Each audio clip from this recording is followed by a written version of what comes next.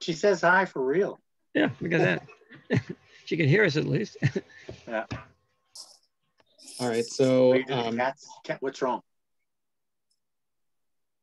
So I think I'll start with a short presentation on what I shared with you all, and then we can get into the meat of it.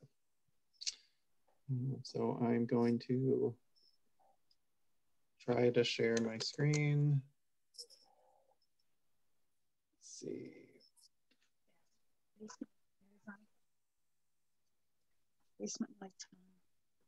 Turn it off. There she is.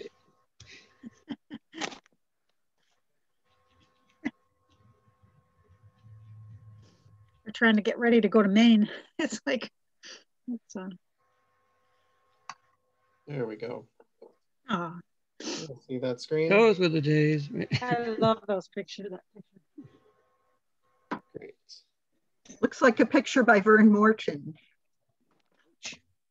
Kind of. I don't think we know who it is, but it's the Hamlet around 1900. You can see Town Hall right in the background here, and you can see that it's gone, and the house that's falling down. About to be gone. Yeah. Look, that's what the garage looked like before it was torn down. So what we're going to talk about today is where we've gotten with this group, in particular, focusing on the Hamlet Center Zone and the Hamlet Neighborhood Zone. And I just want to remind everyone, with the neighborhood, this is the first draft. With the Hamlet Center Zone, this is the second meeting. With the draft, there's a little bit of changes. So what has this group done so far? This group started off with some visioning and goals. In that process, we collected some images and some thoughts about what we wanted for the future of the Hamlet. I put a few of those here. People wanted the Hamlet to be a center for the community. They wanted that traditional Hamlet feeling. They wanted options for clustering housing, for having small scale local businesses, for having places that people want to be. The group also created a draft map showing the Hamlet broken down into two distinct zones. One that was called the Core and one that was called the Neighborhood. I've been using Core and Center somewhat interchangeably, and actually I think the map had residential, not neighborhood, but again, the concept being there's a small number of parcels that are kind of in the middle that are the places where we would want to see commercial development if there was some, and also allow more intense development. And then the rest of the Hamlet is kind of more of a residential focus. And here's that map where you see the two colors of orange, the lighter orange being the more residential area, and the small number of parcels with the darker orange being where we would allow more, including more commercial, and where we really want to get those possibility of a third place, gathering place, anything like that, support small businesses.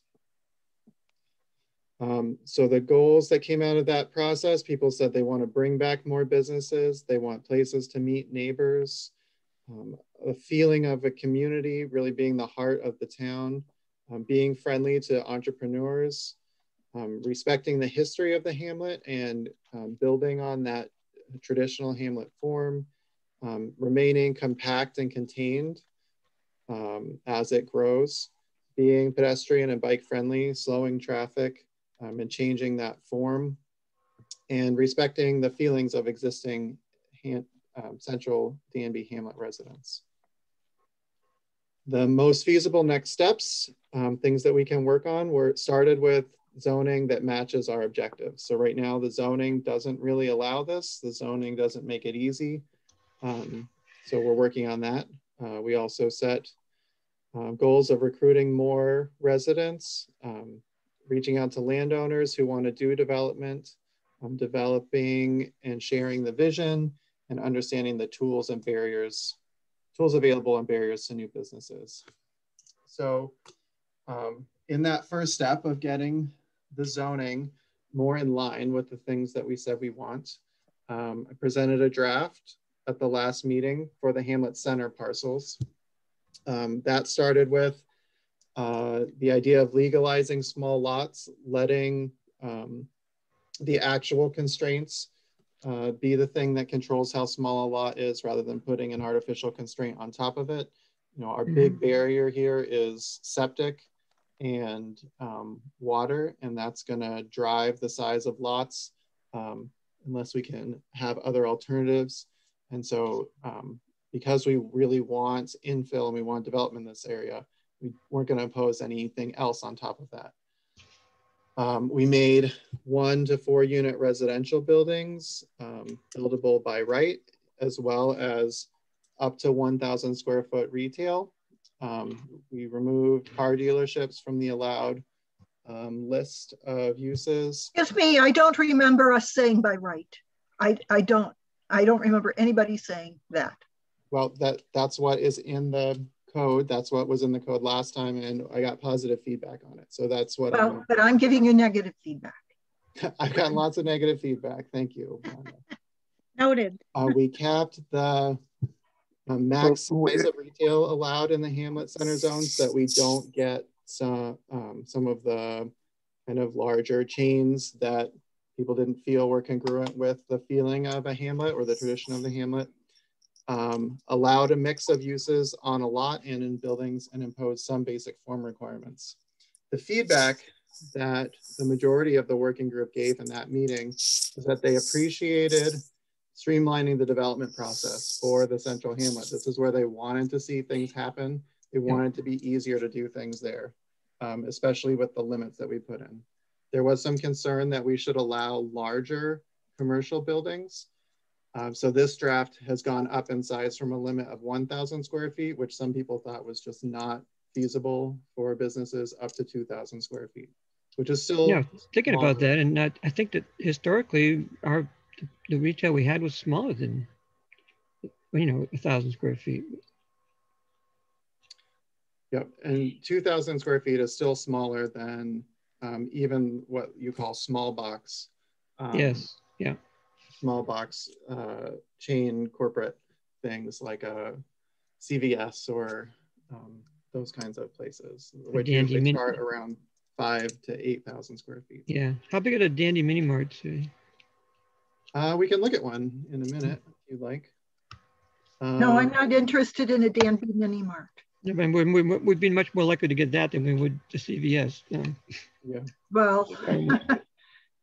I'm not advocating Dandy Mini Marts. I'm just saying that, understand.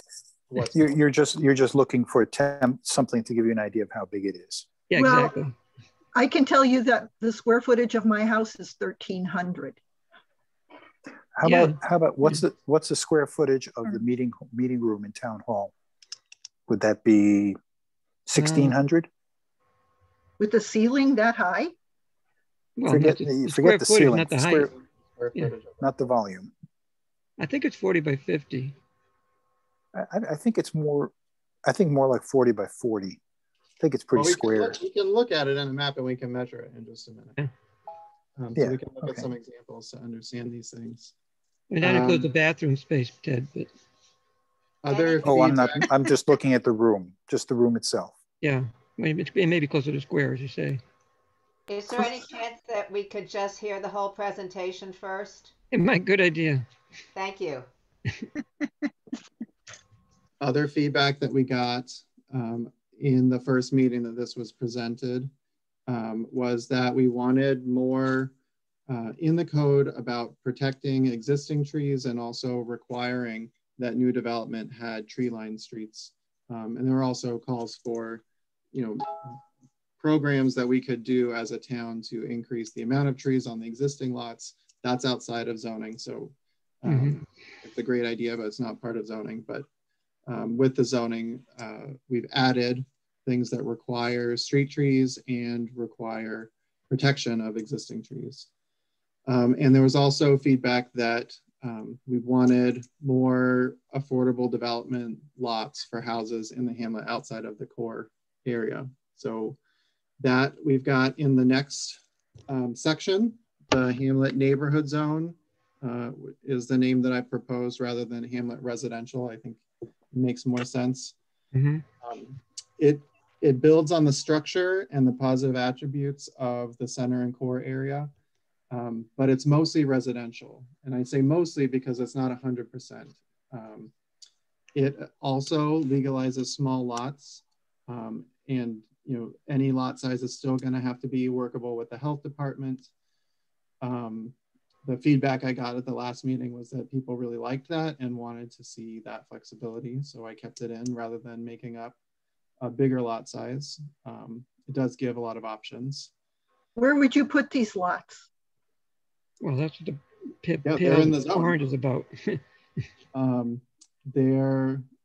It also allows a small amount of commercial or civic buildings, but they're only allowed on corners, which is kind of the traditional place in a neighborhood where you would have that kind of use. It's convenient because you have more on-street parking when you have two streets that go in front of a building, and it also it's an important, intersections are the important places in the design of a neighborhood, so it would make sense to have things like a church or a school, or there's a reason they call it a corner store or a corner pub, because they make the most sense on corners. So then you can allow a little more flexibility while still keeping the block or the street mostly residential. The rear yard requirement in the neighborhood zone is larger. It's 60 feet required. In this zone, we also allow multiple buildings on a lot. So you could do something like a cottage cluster, which was something that people really liked. They wanted to see happen and have it enabled. There's also some basic form requirements. I call them requirements for people-friendly buildings. Things like the building faces the street, it has windows, it has a front that looks like a front. These are the things that make a neighborhood inviting to the people who are around it. There's also a requirement that architecture matches the commercial design guidelines for buildings over 1,500 square feet. And that's kind of a good size for things that are smaller than that, especially in a small lot context.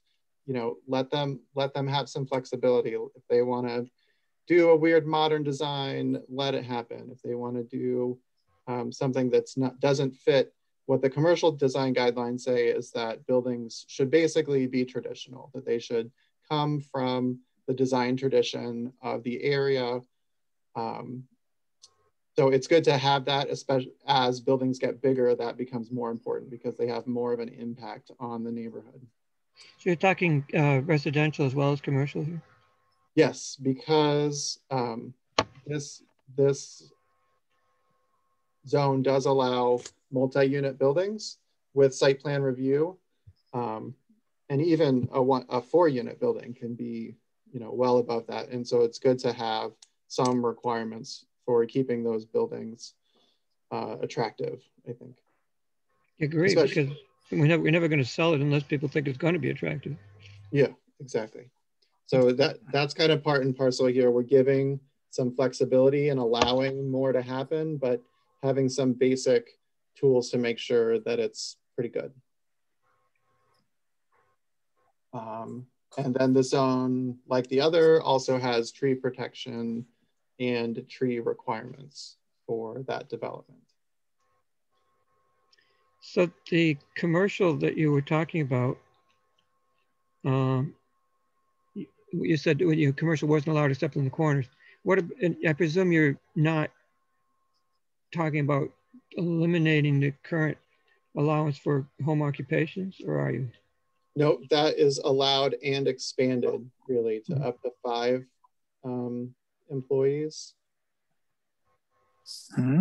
That's not really a home occupation. You're talking That's way beyond a home occupation. A beauty salon or something where you're going to need parking and there'll be all kinds of traffic. That's not really a home occupation. Well, I think there's lots of small office. It's specific to office. There's lots of small offices that employ 3, 4. But you didn't say office. You didn't. Does. You said home occupations. That's Like what DACA. it could be, a doctor's office. It's right in the zoning. It says office.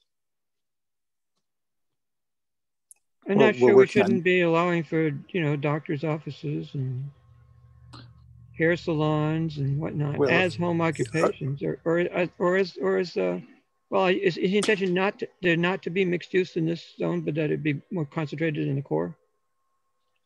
They still can be mixed use, but the commercial buildings are only allowed on the corners. Well, Joel, if you're thinking traditional doctor's office, which has a doctor and a receptionist, that's one thing. But today's modern doctor office involves multiple doctors and multiple administrative staff. You have to be very, very careful and specific. Yeah, I understand. Same with hairdressers. You know, I'm picturing that southern town where a woman is running a hairdressing salon out of her living room, which is very different from a hairdressing salon with multiple operators and a sign out front, parking. Yeah, it is. Yeah. And we've had the, you know, single operators out of the living room situation before. Yeah, that's a home occupation as opposed to a business. But it's still commercial. Yeah, it is. So Catherine Hunter is raising her hand. Who? Catherine, I think he said. Yes, I'm trying to say once again, can we go through the presentation, because all of these things are subject to guidelines that may come up later. These are general ideas, and it's worth hearing them because they all would help us visualize a possibility for Hamlet. I would really like to hear this. Thanks, Catherine. Yeah, I just didn't want to, you know, lose the talk about those. If we can go through it and then come back. Yes, please. Meanwhile, go on. Continue, David, please. We are coming back. There's only 2 more slides, so. Okay. I just wanted to give an impression of what are the kinds of things that are not allowed through this zoning. You would not be allowed this first picture. This is some large lot McMansion sprawl development in Lansing. There's no trees in the front yard. The buildings are really set far back. They're not creating kind of a walkable streetscape. This is a kind of conventional sprawl Dollar Tree where you've got the parking lot in front of the building, and the building is really far set back, and it doesn't have any architectural character, and it's 100% geared towards driving by at 50 miles an hour and pulling in. You would not be allowed to do this kind of apartment development where it's completely focused around parking lots and the buildings are totally divorced from the street and there's really no neighborhood that's created there. All of these things are prevented by those sets of rules. Things that are allowed, starting with right in the middle, what's allowed is what used to be here, what used to be in the hamlet, the form of development that was there. A mix of housing types. This is a fourplex. These are some affordable townhouses with tree-lined lawns. This is kind of more of a hamlet lot and block structure where you have buildings that are blocks that are closer together and buildings that line the street with trees. But it's still very small. This is actually Freeville. These are all examples of the kind of character that would be allowed. I do want to stress that it is still difficult to get to any of these things because of the challenges of infrastructure. So none of this is going to pop up right now, but we're starting to do the due diligence to figure out how we can unlock some of these things that the community has said they wanted.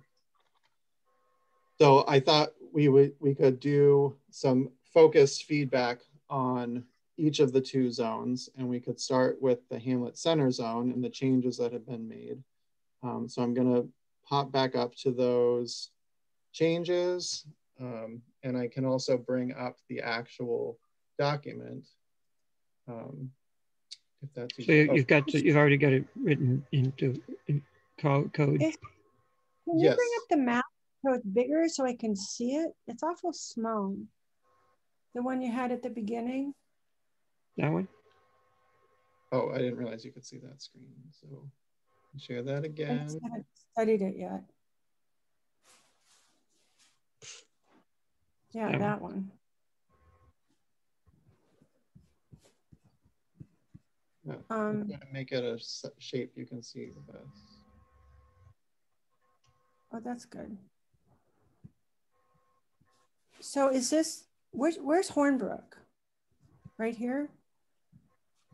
Trying to figure out what's what. Well, I mean, it's Bald Hill in the bottom left there. Yep, this is Bald Hill. This is 96B. This is Gunderman. Yeah. and this is Miller. Miller. And Hornbrook So is more it looks done. like the commercial zone is a lot smaller than it was in our other zoning. Is that true? Because I thought it went off. The commercial zone, well, the Hamlet Center zone is much smaller than the commercial zone in the current zoning. That's correct. So you're going to keep the commercial zoning like we have now, or wouldn't have? So we're just going to have the dark orange. I'm just curious. I don't have any I mean, I'm just trying to understand it. So you're just going to have a tiny little commercial zone instead of having all of that area on 96B, what is kind of commercialized right now, right? Yeah, and some of the conversation that we had in the last meeting is that I actually think this is too big. Really, with a hamlet, the amount of commercial that you can get is an intersection. That's what you get. You get 4 lots around an intersection. It's hard to support much more than that. In this case, because the hamlet has kind of sprawled, we wanted to, I mean, really you could think of almost 3 centers. There's the center at this intersection, which is really the historic center. There's a new center here, and there was kind of a center here because it's so far away that it's a different neighborhood, really. Mm-hmm. It is. It used to be called North Danby. Yep. So we have shrunk the area that is zoned for commercial uses. Most of the area that's currently zoned for commercial is residential. You know, it doesn't have commercial uses. Right. But if we want to create a sense of community, we have to focus the investment in a smaller area. When that commercial zone was created, it was more to an eye to accommodating the businesses that outgrew their residential appropriateness. You know, things like Angel Heart Designs or you know, Stork or. Well, it just doesn't look like there's many opportunities to buy anything to make it into something. Like, what if someone, I guess I'm thinking, what if like the house next door to our gallery? Yeah. I was thinking, you know, that is commercial now. And it would be really cool if someone would buy that house and like make it a little shop or like a little, you know, I don't know, it could be offices or something like that. So I'm a little concerned that the commercial areas have been cut back so much, because one of the ideas in my mind about having a hamlet is having people be able to stay at home and work at home. And so the amount of properties that are available to do that are very minimal here. You're saying someone then would have to have a home-based business, which is someone was going to have like a little art studio or a gallery or even some kind of little, you know, gift store. There's some I nice would disagree just in a little bit. I would disagree with that because there are lots of somebody was talking. I thought I was talking. I don't know. Let Nancy finish. I think it's Nancy, is it? Yes, right. I mean, I'm just saying that I'm kind of think about this in a creative way, in ways that people can stay and live in a hamlet, offer services, offer some employment. And it's just my reaction to seeing this. I understand your thinking behind it, that we need to expand the commercial options, and or maybe somebody could be in the zoning that if someone want to do something commercial, that they can go to the town, the planning board, and ask for a commercial designation. That's one question I had. And then I had a couple other things I wanted to offer. And you guys were all talking about the size of a space. And I can just tell you that the size, so I know a lot of you have been in the gallery. The main room is about 650, 700 square feet, and the small room is about 350. So together, it's not quite 1,000 square feet. It's more or less 1,000 square feet. And it's too small. It's too small to do really anything with it, is my experience of trying to do any kind of store or whatever it was before. And what I ran into, and I hope you guys don't mind me talking about all this, because I do have a lot I want to contribute to the group about my experience. When we designed that building, we originally were going to have, some of you know this, going to have a coffee shop there.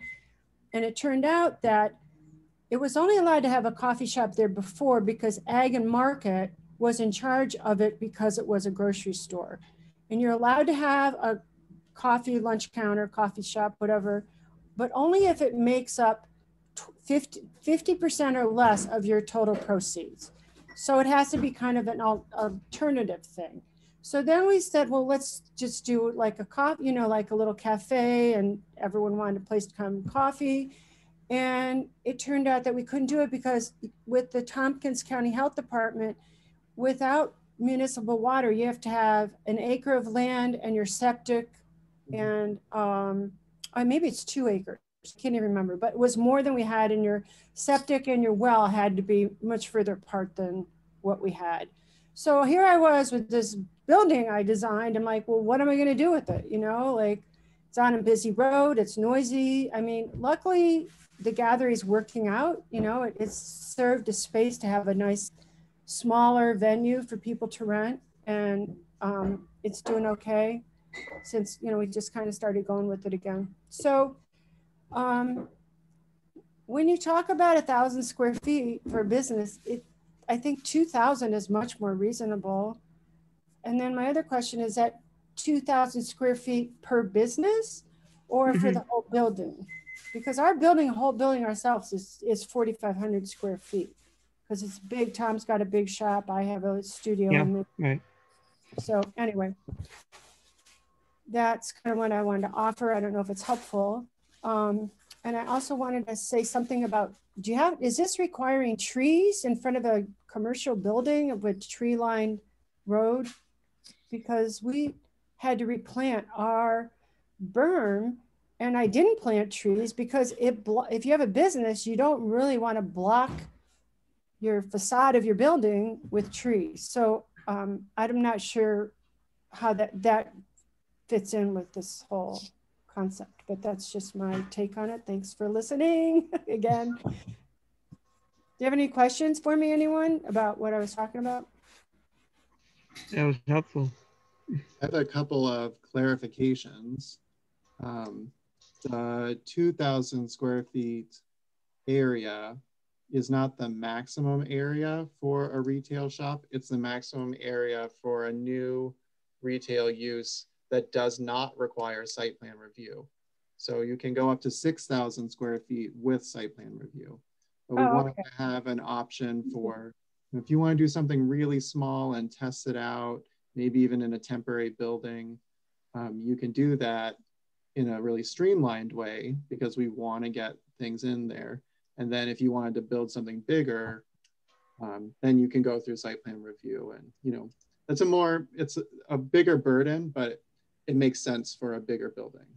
That's going to happen. I always enjoy going to the planning board and getting feedback or whatever. I go to the IOPC, the historic people, because the people that are on that boards usually have a lot of ideas and sense by being involved of what is a good idea and whatever. So I don't think that's a bad idea at all to have people go for site plan review.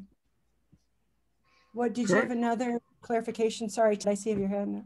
I did have another clarification, which was on your question about trees. So it's there is a requirement that for new buildings or for renovations that are more than half the value of the building, you do need to add street trees or trees in front of the building. And there's a requirement for how much.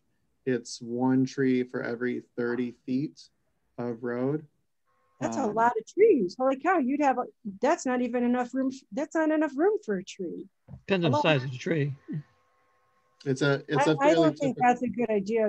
I personally would never go for that in front of our building. It would have, those trees would grow up and block the whole front of the building. It's a typical street tree spacing, but there is also an out for if there is a reason that you can't, particularly because of below grade utilities or the existing design of the street or overhead utilities, those kinds of things that would prevent it. Well, with our situation, we didn't have much room between ourselves. Yeah. It's pretty close to the road, right? Yeah, so you wouldn't be required to. But I had a hard time figuring out how to do the front of that building. It took months of like, what kind of tree? What should it look like? What, you know, so anyway, it's coming along. Yep. All right, thank you. Ted wanted to talk. Well, I had excuse me. I had a number of things, but I'd like to offer something to respond to Nancy. And this came out of a sort of a controversy or a loud discussion about something that happened in College Town several years ago, where the College Town, the planning board in Ithaca, allowed certain things certain buildings to be built. And then unexpectedly, someone decided to build one of those buildings at the extreme of the neighborhood where where everything around it was residential. And what that applies to Nancy and to other things that were in your description is that, for example, if Nancy did buy the property next door to her, she could, the idea is only permit expansion next to an existing zone. So she could buy the property next to her and she could ask for an expansion to expand the zone by 1 lot, a gradual creep, if you will. But someone could not just buy a property arbitrarily and say, okay, we want to commercialize this. I think that would be a solution that allows that zone to grow if it does, without impacting the residential part of it as much. And I'll leave the rest until you get back and put up the slide that, you know, that white page with comments. Oh, please go ahead. Give more comments. This is the time for comments about the well, if centers. Could you put, I'll try to do it by memory, but please have that slide handy. I too am a little bit concerned about the by right, but rather than say I don't want it, let me just ask the question, what levels are there between not permitted and by right? Is there some middle ground which allows for review so that unexpected things can't happen without some kind of review? That was one. There was one picture you showed, which maybe it would be okay on a really small scale, but I very much like the idea that you should be able to see our rural character between houses. In other words, no 10-foot spaces between adjacent places. That's just my feeling. I think that you might get away with it for 1 or 2 houses in the center of the hamlet, but I don't think it should be the rule. And finally, about the space issue, perhaps I would agree that 1,000 feet is pretty small, but I think that 2,000 feet is already getting into the big area. So perhaps there's something in between that would be the general rule of what's allowed. So those were the comments on that very first page. Yeah, it also matters where it is. Yeah, And the Hamlet Center is a pretty small area, but even so, 2,000 feet in that area by right would be a little difficult. So a couple of things to share. You asked, I think, a very good question, which is what is in between by right and not allowed? And I think it's worth noting that right now, we do have things that are by right. So by right isn't a new thing. Right now, a single family home is by right. A farm is by right. Depending on the zone, there are other things that are by right. And what by right means is that if you meet the setbacks and other requirements of the zoning, you go to the building department and you get a building permit for the building that's allowed. It gets reviewed by me as the planner to make sure it matches the zoning. It gets reviewed by me as the stormwater officer to make sure that it has a stormwater plan. It gets reviewed by Steve as the code enforcement officer to make sure that it meets all of the health and safety requirements for not falling down, not making people sick, following ADA, all of those kinds of things. So that is the level of review that happens for things that are by right. It just means you don't have to go through a multiple month planning board review for your project. There are places that have a step in between by right and requiring site plan review, which is kind of the next step up.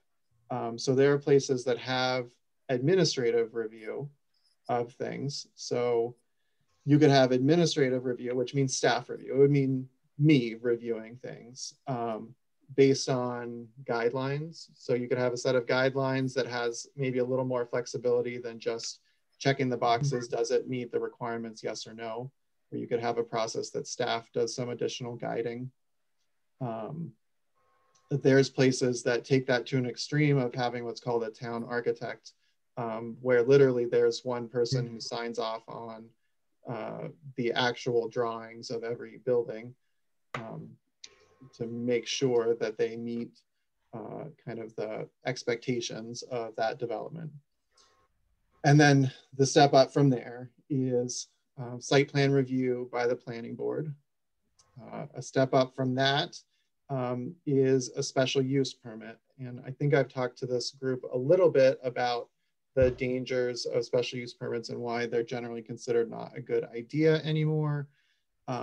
For a special use permit to hold up, process to hold up, you need to have in the code the very specific criteria that would be used for describing whether or not a site was appropriate for that special use.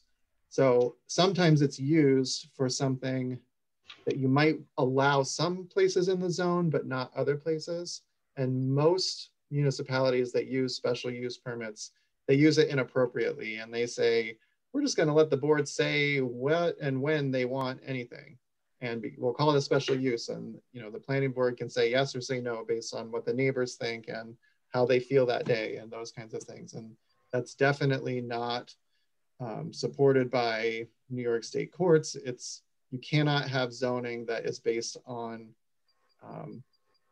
just based on complaints or based on what the neighbors feel or based on the board's particular opinion. You have to have actual criteria that they are using for their review. And then the next level is not allowed. Mm-hmm. So a question there. I mean, let's say you were talking about the 1 to 4 unit residential structure. And I can see it both ways. Perhaps the intent is to try to get all of those structures in close proximity to each other, or perhaps the intent is not to allow them to be too close to each other. I don't care which way you're looking at it. Mm-hmm. How would you set it up so that there could be a review of it, whether it is appropriately close or far from the other structures? Beyond the zoning requirements of setbacks, you mean? Beyond checking the boxes off, yes. So the reasoning behind that 1 to 4 units as being by right, where currently 1 unit is by right, 1 or 2. 1 and 2 is by right, that's right, is that HUD and the FHA and Fannie Mae all consider 1 to 4 units to be a single family mortgage. And this is a growing trend around the country of saying, if you can have a 4-bedroom house, why can't you have a house with 4 1-bedroom apartments? If you can have a 6-bedroom house, why can't you have a building that has 4 studios for seniors? The impact is relatively small. And so that's the thinking of, you know, this should be considered in the same way that we would consider basically a large house. Right, but I'm asking about controlling cumulative effect, not one. So, I mean, you could do any of the things that I mentioned, but I don't think there's any cumulative negative effect of having multiple fourplexes, for example. In fact, I've been to some fantastic neighborhoods that are mostly fourplexes.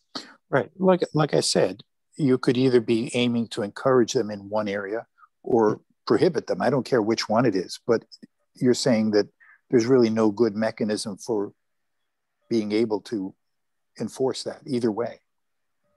So that's not what I'm hearing. Yeah, if you're saying they're allowed in the zone, then they're allowed anywhere in the zone.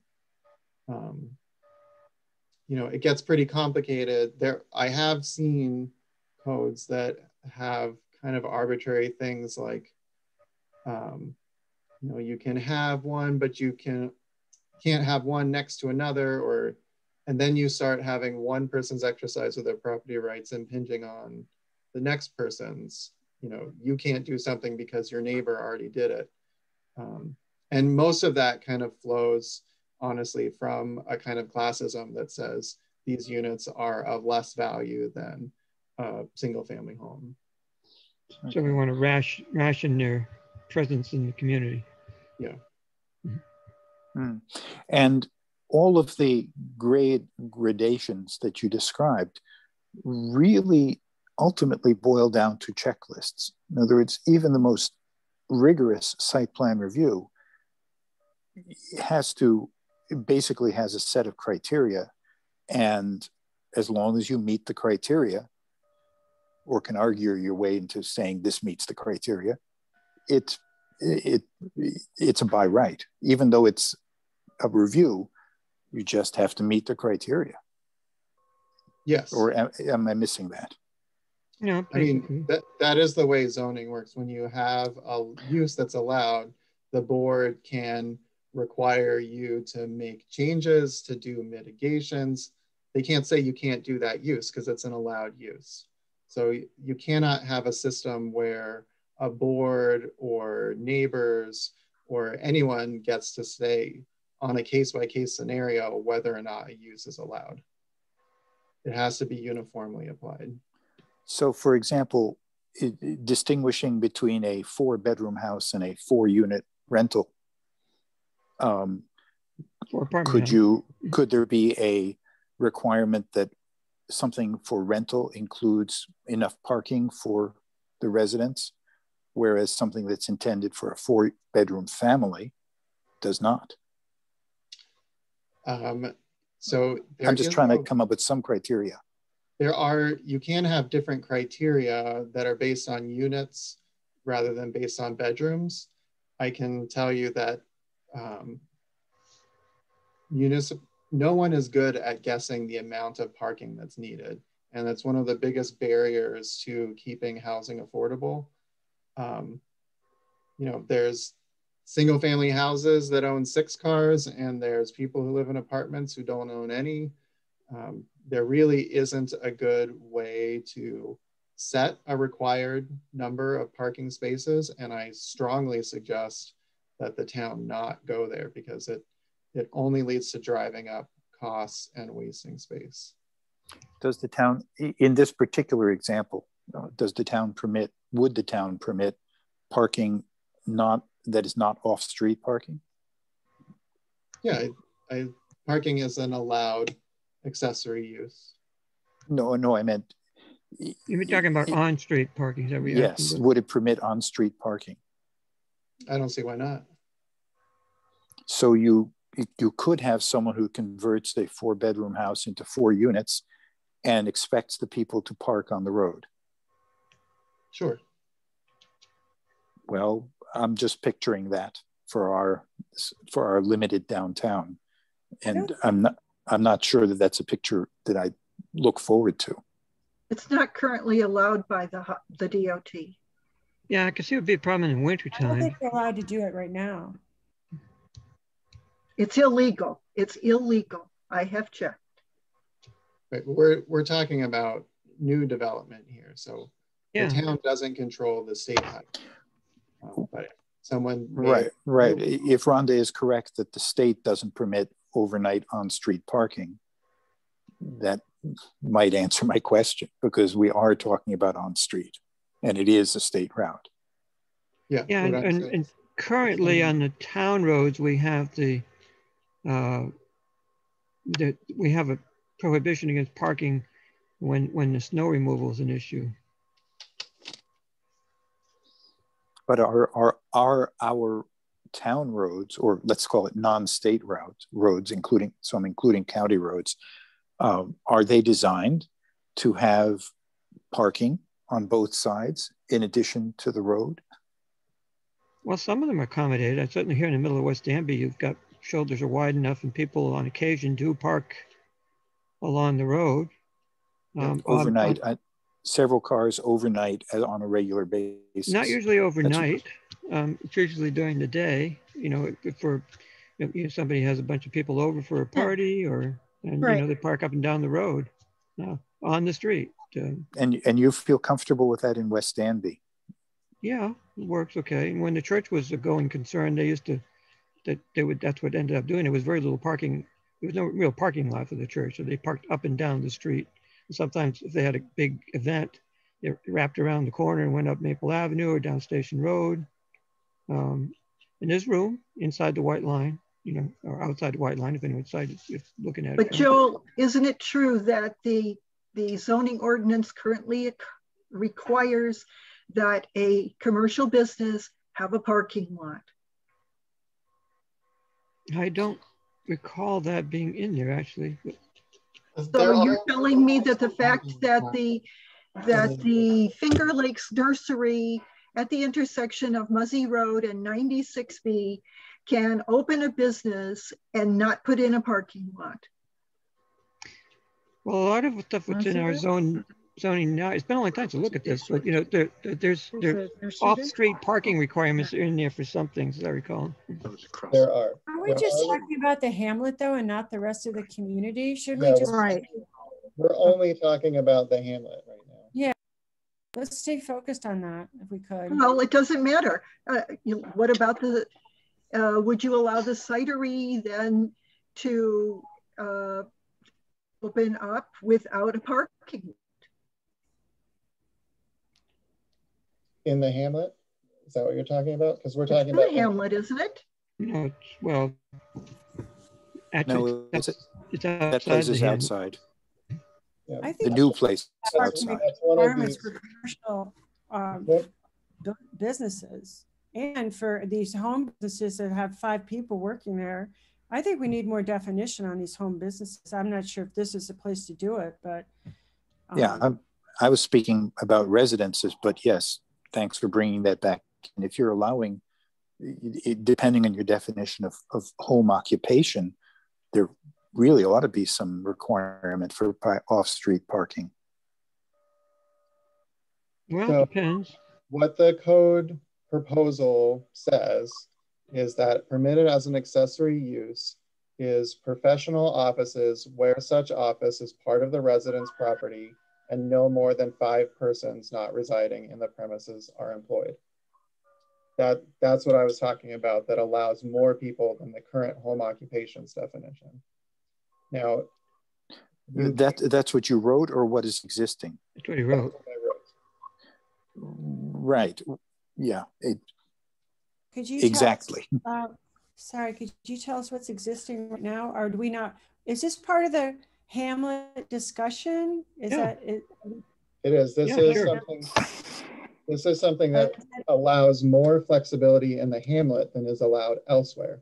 So I think that's an important distinction to remember. If you don't live in the Hamlet, this isn't about what your neighbor can do. This isn't about what can happen near you. This is about what can happen in a different place where we're trying to create a different kind of community. And that kind of flexibility is at the core of what this different kind of place is about. So if it seems to you like something, gee, I wouldn't like that. Well, of course not. You haven't chosen to live in the Hamlet for a reason. We're talking about something that's different. But if Ted through with his list of things, I'd like to focus attention on the commercial component.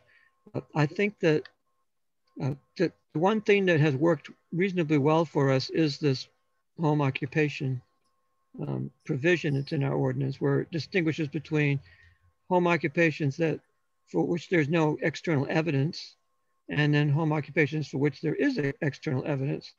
And when you jump from the no to there is, it currently is subject to special permit, I think it is, because we didn't much use site plan approval at the time, but it could easily be site plan approval.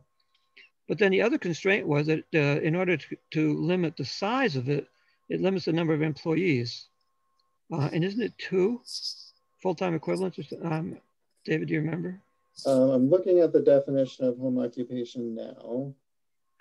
And it's important to note that home occupation allows more intensive occupations than what I described, which is an office in a house. And that's on purpose. So home occupation includes dressmaking, hairdressing, teaching, laundering, carpentry, electrical and plumbing work, and similar types of activities, and professional offices. Architects, lawyers, doctors, dentists, engineers, insurance brokers, operated by the person living in the property and employing not more than 2 additional people. Okay, so it's 2. So that has worked reasonably well. The violations that we currently have are when somebody has created a space, for instance, carpentry or leatherworking or pottery. They converted their barn, or they built a special purpose structure for the purpose of conducting having a woodworking business, and then they leave, and somebody else buys the place, and they've got this already fully set up, woodworking shop or pottery studio, and so they rent it. The use hasn't changed, but it's no longer a home occupation because they're not the owner. So if it was okay when it was a home occupation, why is it not okay now? Because somebody else is doing it. So in my mind, I mean, the only thing you might say, well, if you're renting it out to somebody else, it might not be as, there's an increased probability that it might be managed or used in a way that's insensitive to its neighbors. It's different if you live there. Okay, that is a concern. But generally, though, I think probably it would be okay. And if we're looking at making commercial, what level of commercial activity is okay, I think we ought to be saying that if it's okay as a home occupation, it would be okay if it's not a home occupation, but doing the same thing much the same way. So how do we codify that? Well, but we currently allow the homeowner plus 2. Yes. Yes, which is a different story than homeowner plus 5. Well, yes, that's true. I mean, what David's proposing for the Hamlet would be somewhat larger, would allow for somewhat larger scale of the same kind of businesses. But with a more limited impact business, because you couldn't do a carpentry shop with 5 people or a welding shop with 5 people. It's only for office. Yeah, so it's a shorter, a more limited palette of possibilities. And yet there's still the option of home occupation with up to 2 people, but there's the additional option of if they're just doing office work, if it's just an architect and his assistants, or if it's just, you know, a person who started an internet company and they have 4 people working with them, you know, they're not doing anything that creates an impact on the neighborhood. They're except parking. Except parking, right? If you would have a parking employees requirement for home occupations. I'm sorry, if you have 5 people and the house is 2 places to park, where are the people going to park? They're going to probably park in areas that could be an interference to the neighbors. You know, I know what you're saying, David, about not wanting to have the parking requirement, but that is really one way to kind of limit the amount of people that are using a home as an occupation. When 5 people in a home is not a home occupation, it's a real business as far as I'm concerned. Home occupation is your home being a potter or something like that, or well, David's not suggesting that we expand the definition of home occupation. He's suggesting that we expand the kind of business that we're going to allow in the hamlet. Right, but he said that he doesn't want, we're still sort of, I'm stuck on the parking. I'm sorry. I'm just trying to think, well, what if someone next to my business downtown, right? I'm in the hamlet. Yeah. Like only one there, right? I'm the only business in the hamlet right now, pretty much, but. And you're not. No, you're not. You're not there are lots of businesses in the hamlet. But there is down further, there are, but right around me, there aren't. I'm just saying, and if someone wanted to start something right next door, say someone did start something right next door and they didn't have enough place to park, they're going to park in my parking lot because they're not required to have any parking for their home occupation. I think parking should be a requirement for how many people you're going to have. You should have 1 parking place for each employee in a home occupation, including one for yourself. That's what I think. So there's really good research that providing parking creates driving, and that people can figure out alternatives better if there isn't as much parking. So, you know, if we're on the street is the alternative. Yeah, on the street. There's 1 or 2 buses that come through a day. I mean, ride a bike. There are a lot of options. I don't think that's realistic. We are going to be driving. That's not going to go away. The whole world, our whole country is I like the idea of having walkability. Don't get me wrong, but cars aren't going to go away. I mean, I was just in Columbus, Ohio, and I'm telling you, I've never seen so many huge boulevards with tree-lined boulevards with more mowing than anyone could possibly do. And it's one after another after another. And this is just the way things have been set up in our country. Hopefully we're going to have electric cars, so we're greener. But your concept of people not driving, I understand what you're saying, but in Danby, there's just not enough there for people to be able to walk to a job or whatever, maybe 1 or 2. But then what if someone has customers? Where are the customers going to park? You got to think about being in business. That's you. You got to think about being in business and what it is. Yeah. How about shared parking though? I mean, I was thinking about this. I was lying in bed last night, as a matter of fact. You know, if for instance, you've got this parking lot next to the church now, why can't that serve a business across the street, or the house next door, or across the street? You know, why does each one have to have parking for its customers? Why not share the parking? That's an excellent point, Joel. More importantly, there's an important distinction between not having parking and not requiring parking. Yeah. When you require parking, right now, what our zoning requires is 300 square feet of parking area for every 100 square feet of building. You can't build a neighborhood like that.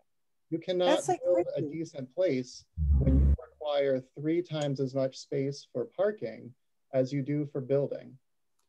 Well, that obviously needs to be changed, but just to go from that to no parking requirements, I don't think is very good for consideration for the neighbors around the people that, if you're saying it's a home occupation, that means it's residential, and you got to kind of keep that in mind. And if it's a commercial area, you got to think about, you know, you want someone to open a business and not be able to have place for their customers to park? Well, I mean, it's their choice. Right? That's where Joel's idea becomes important. When you talk about shared parking, if you want a business, you either have to provide your own parking or make a commercial private arrangement with somebody else nearby. And that's where your customers go. And again, that will be self-limiting. I mean, they do that in downtown Ithaca. Tompkins County Trust has a parking lot just for their employees, and it's several blocks away. Mm-hmm. I mean, that's a good idea, but there's just not that many big parking lots in Danby that people are going to be sharing. Maybe in the future, but you have limited the amount of area where you can even buy or do a commercial to like practically nothing. We've got three substantial parking lots already, right in the core. Yeah. Which are those? And I want to name those. Well, the park has parking for the park and ride, which isn't available for businesses. Town Hall has some space, but I don't think you'd want to fill that up. And you have the church, which is available most of the time, but not all. The fire station. I mean, that used to be the parking lot. The fire station. Everybody used that parking lot. I think there may be a liability thing involved. That's true, but nobody, I'm just saying, because I'm there my studio looks at the fire station parking lot, and our business probably uses it more than anybody, because unfortunately people just aren't parking and riding anymore. Like one truck. No, not there. No. Yeah. And they don't park there anymore. Yeah, they took away the little building where people could like at least stay out of the weather. It moved to across town from Town Hall, Nancy. It moved. So I want to interrupt because I see that Catherine. Yeah, I'm going to say Catherine has had a chance to put a word in. Yeah, I know. Her hand must be sore. Now, I just want to say that I see what we're doing. We're looking at every problem that could possibly come up, and we won't be able to name them all. So we could conceivably have a little parking subcommittee where people could think of the positive ways that we might be able to do something about it, and that might be a nice thing. And I do want to, because you're thinking of negative things, I do want to say that having owned a massage therapy school and knowing what it's like to have a home occupation that isn't well thought of, the quiet, just so that you understand that there are lots of ways to look at things. A massage therapist sees one person at a time, and they're quiet. Okay, let's say that we think another home occupation is a person who teaches piano lessons at that house, and that is a classical piano teacher who teaches Prokofiev or lots of really pounding piano music all day long. One person, one client, and one car visiting. So let's not look at this in the negative way. Remember, we're talking about how to revitalize the Hamlet, and we're coming up with lots of ideas, and some of the things that we've looked at are little side streets with additional housing that also could have parking for those. Let's try and look at this in a positive way, and if we need to discuss parking, have it be a separate meeting or a parking committee. And I think that the idea that what we're doing is wonderful, trying to brainstorm about how can we do this, and all trees aren't bad, all cars aren't bad, Anyway, that's my 2 cents. One thing a different point that I'd like to have us a little bit of feedback on. David, you suggested, and it was you showed a picture of Freeville, and your guidelines talked also about putting businesses on the corners. We don't have very many corners. The lot and block structure is kind of wanted here in order to do in much of expansion or sort of organically and densely. How do we get from where we are to a lot and block? We have a corner at the intersection of Hornbrook Road and 96B, and that corner has been for sale all the years I have lived here. And it's owned by the two guys who owned Auto Salvage. And I even asked them about that parcel, why, about the sign on there saying that it's for sale. And they have never sold that parcel. and it's zoned commercial. I always thought that this sign was because they wanted to sell the property up the road, Yeah. not the corner. It is for that parcel right there. I think so. I mean, but that's totally beside the question here, which is how do we get to blocks, which we look at. But that's a corner lot. Yeah, I mean, there are a couple corners. I believe the last time that neighborhoods were discussed, that consultant, there was an rather strong feedback that that's not going to happen. Well, I mean, am I wrong about that? There was strong opposition to the idea of a connector between Bald Hill and Gunderman. Yeah. Yes. That was the only proposal. So if we just set that aside and ask the bigger question, I mean, it's pretty hard to have buildings oriented to the street if your streets are already there and you're not going to add any new ones and they're already lined. Right.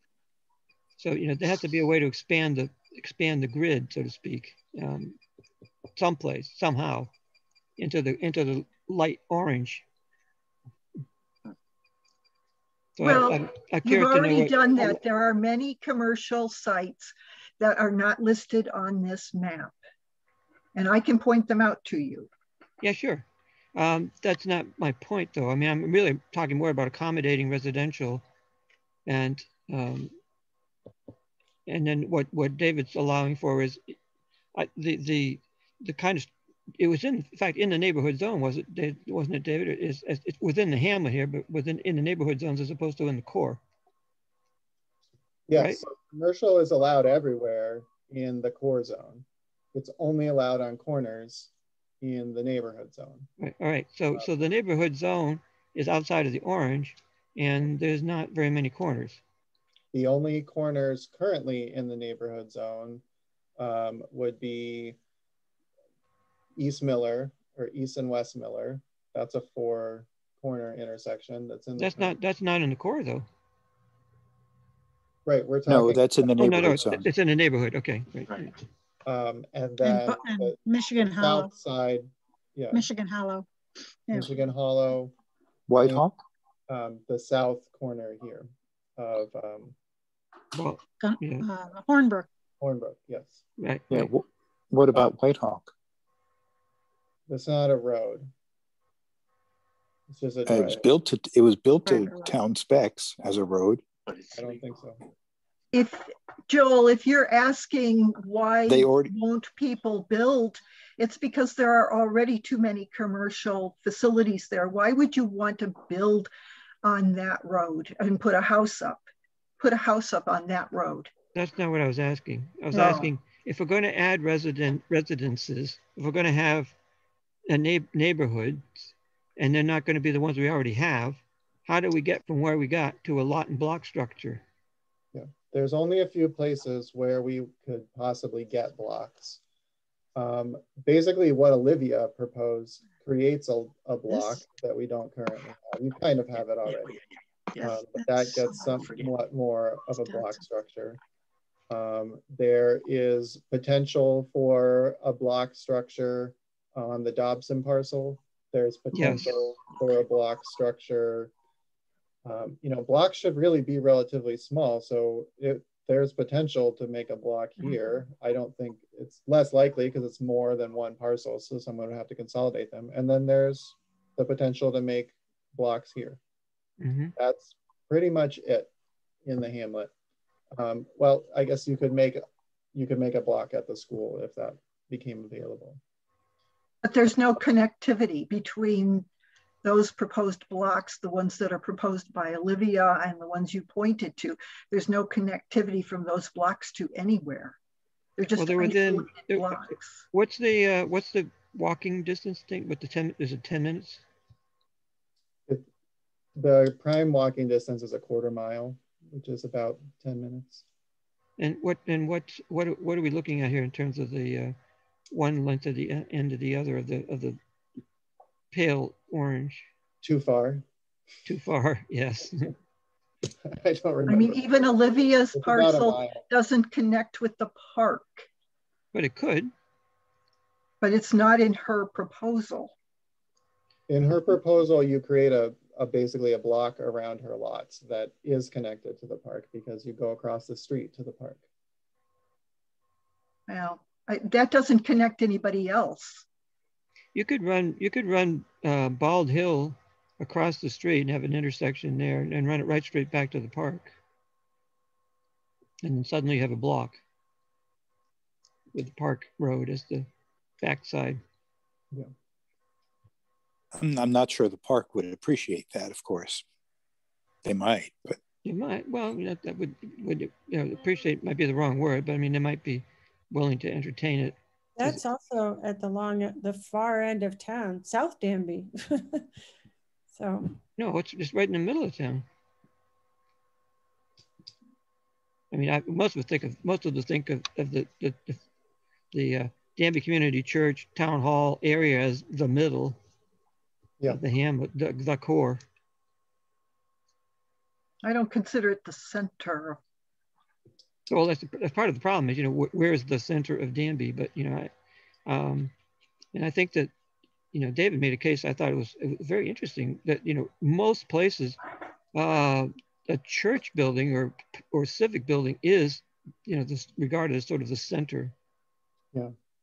One of the things that we looked at last time was the comparison between cores that we know of and the space in Danby. And one of the things that I showed the group was that just the distance from the church to the end of Olivia's parcel is all of the downtown of Groton, half the downtown of Trumansburg, most of the downtown of Dryden. It's hard for people to get a concept of scale when you're used to seeing things at 50 miles an hour, which is what most people are used to on 96B. But the walk, and yeah, I think Leslie is pointing out, you're not supposed to be going 50 miles an hour, but a lot of people are. The traditional scale of even a village is much smaller than what we've outlined, and this outline was done with. Yes, and that's why I would like to propose that we get rid of it. Get rid of what? Get rid of what? The Hamlet, period. The dark orange line. Get rid of the whole thing because it serves absolutely no purpose. And replace it and extend it to the shaded orange area? I would rather, well, and I don't even see that there's any justification for putting Jennings Pond and the woods, Jennings Woods, into the Hamlet. Why would you do that? It doesn't even belong to us. So I propose that we make small zones instead of, and I would propose that all of the parcel or the part of Danby that is 40 miles an hour there, that be considered a commercial zone, the whole thing. And the reason for that is because there are already so many commercial entities there, facilities, or there are parcels that are already zoned commercial. And if you want to stick a house in between, well, and they're willing to be in between the guy who has the construction site and Craig's who has the auto, or Lane's who has auto, and all of the large rental facilities, then good luck to them. Well, Rhonda, how would you deal with the fact that a good deal of that, a good portion of what you're talking about is residential? You remember the fight about Eagle Auto? There are 40 houses, I counted them. There are 40 places that are used as dwellings, and at least 8 of them are large rentals in which the owner does not live. So there's still 30 people who yeah, there's still 30 people who think that they're in a residential area. They're wrong. Oh, I'm not sure. I don't know all of what's going on with those 30 houses. A few of them I do know that they are single family dwellings, but the others could be multiple family dwellings. They could be something else other than a dwelling. It could be a house that's used for something else. And in fact, Nancy just mentioned that the place next to her is commercial. So there are lots of commercials. I mean, why were all of these commercial facilities allowed to build?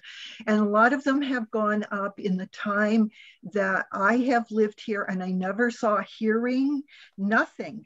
These things are going up. For example, the construction company that is right there near Hornbrook Road. How did that happen? This is really far off topic. No, it's not, because this is what's happening all over Danby, and it'll continue. It is off topic, and the reason it's off topic is because what we're talking about is how do we adopt zoning that meets the goals of the town's comprehensive plan. And adopting zoning that turns all of the hamlet into an industrial commercial strip mall area is not what the town wants, and it's not what they put in their comp plan. And but I didn't propose a strip mall or anything like that, and that's not what's going up right now. Well, what you did propose was having commercial the whole length of what's currently light orange. All along 96, all the part that is 40 miles an hour, because you could put up more apartment buildings. You could put up a cafe like Olivia wants. It's going to have to be commercial, or as David calls it, retail. All of those things are things that people have proposed. Somebody wanted a hardware store. Okay, so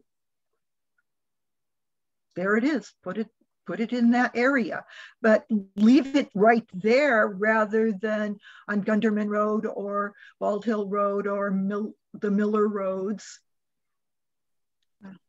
Keep it right there and call that commercial area number 1, call Stork commercial area number 2 or commercial zone area 2, and Lamort Electric commercial area number 3, and on throughout the town where all of these little commercial things have popped up without a hearing. Sounds like you're describing the current zoning. Yeah. The what zone? Existing zoning. Oh, well, but that is true. I mean, that's what's happening. These people are putting things up without even a hearing. I don't understand how Lamort even, that is off topic. I don't understand how they were able to convert a residential house into a commercial facility. It's still a residential house. It's a home occupation. Yeah, it is. That's not a true home occupation. That's not what a home occupation is. Operating a business out of your home is home occupation. The whole barn? No way. We have interpreted it that way for a very long time. They're not the only one. They just happen to be the one that's visible on 96B. Oh, yes, absolutely. I'm not just sort of singling them out, but, you know, we need to rethink that. Yeah, maybe part of, I feel like, tell me if I'm wrong, we're looking at maybe getting rid of the commercial A, commercial B, and we're looking at having a core, a Hamlet Core zoning and a Hamlet Neighborhood zoning. Are we gonna call it commercial zoning? Okay, I like that. I just, the whole thing that happened with the Eagle Automotive. There were people who lived next door, and here was a commercial C sitting right there that was, commercial C because it was spot zoning for somebody who knew somebody else 50 years ago. So I like getting rid of the commercial name. Well, we might want someplace. Well, why? If we have the core and the neighborhood, I feel like I like getting away from calling something a commercial zone. Yeah, it's just a name, but I agree with her. I agree with her. It's such a small town. We've got little, you know, I don't know. I happen to like that, and I felt like that's where we were going. Does it have to be? Can it be both? Can't we have a core Hamlet commercial that has special zoning that makes it? Well, that would be the dark orange. The dark orange would be the core, which right, but then leave the typically commercial. I'm wondering about the property owners that know their property's commercial and has a certain value or potential down the road, and then we change the zoning and then they're not commercial anymore. I think we need to talk about that a little totally bit. Yeah But I have a question, if you don't mind. I mean, that Nancy, that was actually talked about, and it was in the, you know, getting more residents and people who own along there to get involved. So that's hard to do that, because I think it's probably a lot of rental properties, but I don't know anything about that. But could someone tell me what the dark outline is around? There's the red line. Yeah, Doonesbury. Mike Doonesbury. Oh, Trumansburg?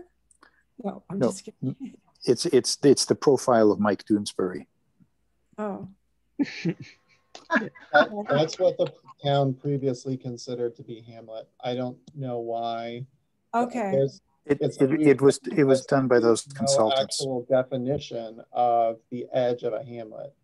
Yeah, Hamlets aren't something that is incorporated, so they don't have edges. But this was created earlier as what the town currently considers to be the hamlet.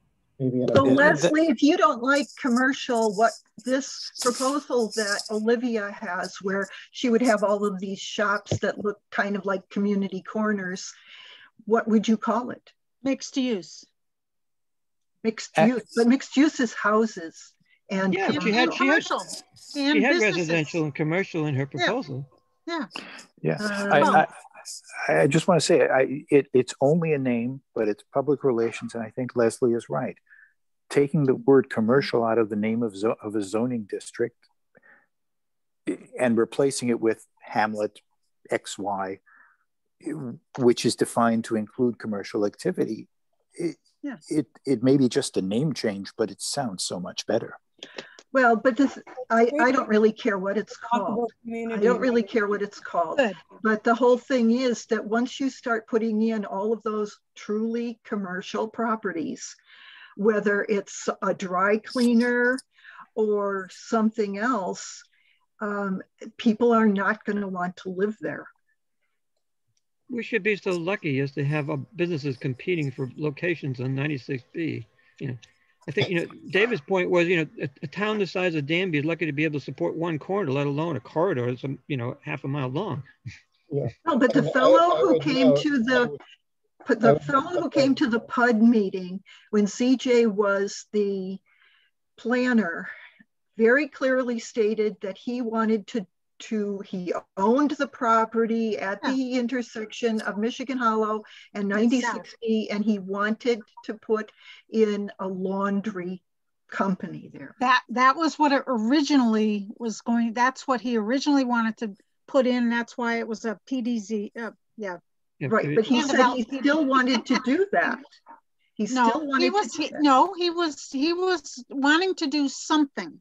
That was the tail end of that was I don't think they were wanting to do carpet cleaning anymore. I think he said he was interested in doing something, which is why it was left a PDZ. And no, it wasn't. Oh yeah. She said she would zone it commercial. Or commercial. Is it just commercial now? Or that's what I thought it was still a PDZ. I thought that's what she said. But we wrong. Check on that. I remember. Maybe wrong, but that couple really said they wanted to do something. We're gonna zone it neighborhood, Hamlet Neighborhood, so it doesn't really matter one way or another what it currently is. But I think there's an important point worth understanding, which is someone just said nobody wants to live near commercial uses. And it couldn't be farther from the truth. The most valuable per square foot pieces of land in our county is the land near commercial uses. Lots of people want to live near commercial uses. Lots of people want to live near Craig and his auto place, right? And lots of people want to live near lanes. That's not what we're talking about, because But we are talking about commercial. No, I think you have to. I think you have to differentiate between high land property values and the desire of people to have a residence next door to it. There is a difference. That was the Eagle Auto thing. You know, they were perfectly happy if there was going to be a residence next to them, but turned it into an auto repair shop, and all sorts of things happen. Right. Well, we're not talking about auto repair shops, because that's specifically been turned it into a dandy mart, and all sorts of things will happen. There already is an auto repair shop, and that's Lane's. Yep, there is. And we have the construction business, and who wants to live next to that? Nobody will buy the corner. No, you're not paying attention to the actual reality of the thing. No one wants to buy the corner lot next to them.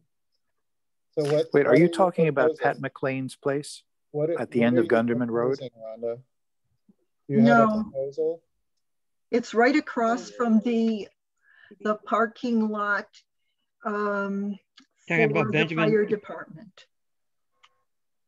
Yeah, that's Pat McLean's at the end of Gunderman Road.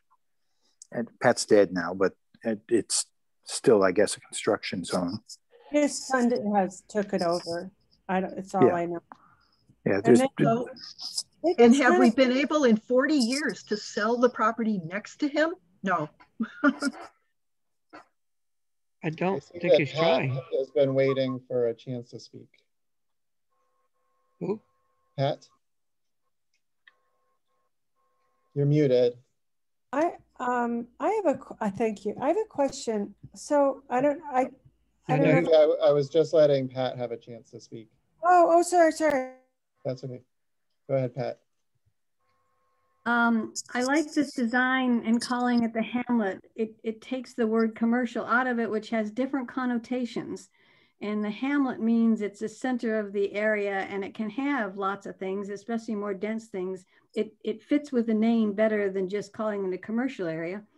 And I actually like the descriptions of, again, rather than just calling it commercial, no matter what, you need to have details on there, what it means, what's allowed, etc. It looks to me like the list that we have now actually would be good for the area, and we could encourage people to come. Now, whether there's going to be much commercial, the reason the stores are not here is because they could not maintain their business here. For many years, Judy had said that unless without cigarettes and beer, they wouldn't be able to keep the store open. Mm-hmm. And then Benjamin's couldn't keep it open either. And it would be nice to be able to have something from my house. I actually do walk. I could walk from my house down to the main road if there were things on there. I think there's other people that could as well. So I actually like the design, and I like calling it the Hamlet and the Hamlet Neighborhood. It separates the concentration one in the middle, and then moves it slightly out from the far, going out from that center, and then going to the farther out that are not part of that, what could be commercialized kind of things at all. Now, Thank you, now, Pat. as a result of this discussion, I've started to think, Rhonda has a good point, and Ted had a similar point, is there are some uses that are in this area now which are not particularly desirable and which are not in your list, I don't believe, right, David? But where would we accommodate them if they were not? Where do you put your car dealerships and your gas stations and other things that are kind of wanted, but not that nobody wants them next door to them? Well, those are grandfathered in, aren't they? Well, they might be, but that doesn't mean that you shouldn't be thinking about. For an awful long time, the only thing we had zoned commercial were these little black boxes on the map, and those all corresponded to, well, there was a business there once, or there currently is, and no provision for, in there being anywhere else. And it's not a particularly intelligent way to zone, I don't think, but if we have these uses that we think ought to be accommodated someplace. I mean, having a car repair shop in the town is kind of a nice thing, so you don't have to drive to get your car fixed. Having a car dealership is, you know, it's not essential, but it's, you know, it's not a terrible thing either. But it's not something I want in the middle of downtown, you know. But how do we accommodate that kind of thing? That was what we had in mind when we created that commercial zone from Gunderman to, not Gunderman, from Hornbrook to Miller. And say, well, there's some place there where we could put the kind of businesses that are, you know, you don't really want them next to your house, but that's a place where we can have somewhat larger businesses when our home occupations get too big, that, you know, they're incompatible with the neighborhood, they're drawing too much traffic, they're having too much of an impact in terms of, you know, noise or hours of operation or whatever. You know, the option now is, well, you get to that point and you have to move out of Danby. There's no place to go. Well, Joel, there is something interesting going on. Look at where Lamort Electric is. Yeah. Then across the road from that is this church. You know, I don't remember what kind of church it is. And then further up at Muzzy Road, there is now this nursery. So we have these three things that are going on. They're almost starting their own little hamlet there. And, you know, that's far enough out of the true hamlet that it could be, and it's closer to Ithaca. But another place is really out of Danby, more toward King Road. So you're suggesting, Rhonda, that we should be accommodating some commercial uses in our low density zone? I'm saying that there are already the makings of these commercial zones. And because they were allowed to exist, we have to acknowledge their existence. And if they're starting to group together, then make it a commercial zone. Are they grouping together, or are they isolated individuals at current time? Well, I don't think they made some sort of pact. Let's get together and open this and that in this spot. Well, but it's just sort of happening. And my that's point like is a lot of businesses in Danby. They just sort of happen. My point is they are individuals, and in some cases, at least if not all, they're undesirable to the neighbors. I don't think we should be encouraging that. But where would you accommodate them? Or don't you? Or you think they don't belong in Danby at all? I forgot the name. Stork, whatever their name is, really belongs down in the industrial park in Ithaca. There is no for example. There's no industrial park left in Ithaca. Cherry Street, you know, that area down there. It's turning into something else. It is turning into something else. I'm glad you recognized that. Yeah, the Cherry Street Arts Organization down there. There may be some yuppification, but the bottom line is there's an iron scrap yard. That's going out too. Oh, really? Yeah, they've got plans for that area. Well, a new neighborhood. Let's put it this way: the town and the county want to export population to places like Danby. I think we should export industry into downtown. Well, my feeling is that Craig ought to be actually, if he's only going to have cars for sale, why isn't he picking a place where there would be more traffic and more opportunity for sale? And that would be down in on the main road. That's where all the traffic is. Right, and it's cheaper property, probably out here. When they live there. And he's not, and perhaps he will do not much harm as long as he doesn't get bigger. Gets bigger, we might find we don't like him as much. Well, can I ask a question? About where our building is? This is the center, Hamlet Center, or whatever. So I look at our property and then the one to the south of it, and I believe that's the fire station. Mm-hmm.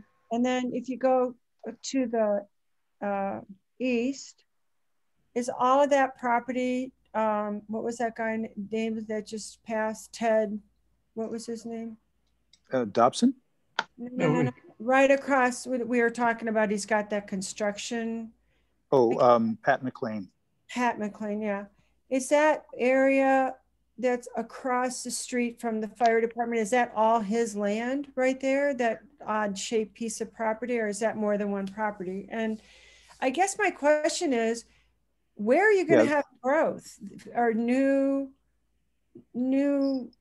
businesses? I mean, right. Well, that was my question too. You know, I mean, Well, some of these businesses, we don't want them in the core. So much. That's why I think it should go further north a little bit. You know, talk about that. Because you're talking about making that like a Hamlet Center, but the fire station's there.